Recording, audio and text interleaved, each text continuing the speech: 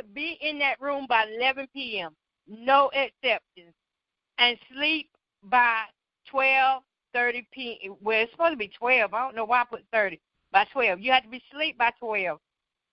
I'm going to have to change that up. And like I said, I know this is hard for people who have sleeping issues, but this will also help you to use your time more wisely. So, if you got sleep issues, then get in that bed a couple hours early.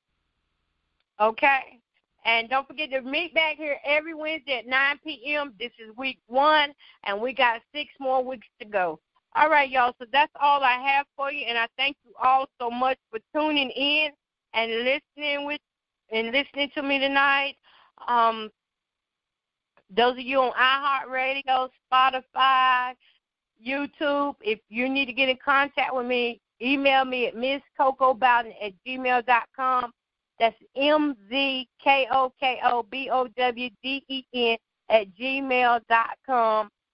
Thank you all for listening at BSC Gospel Network, the Philippines, all around the world.